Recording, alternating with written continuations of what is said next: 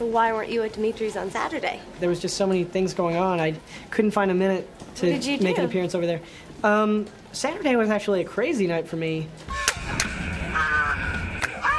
I had some friends over, and we had a few drinks. That's fantastic. Hung out in my basement. The chill zone is where we chillax, like relax and chill all at once. Then Seth's parents were throwing this party.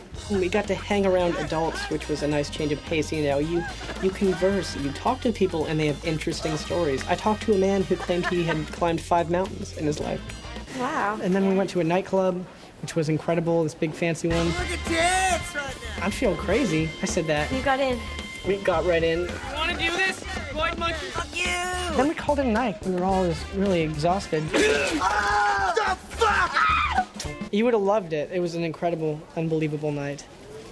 That sounds like a lot of fun. You know, I'd love to go do something like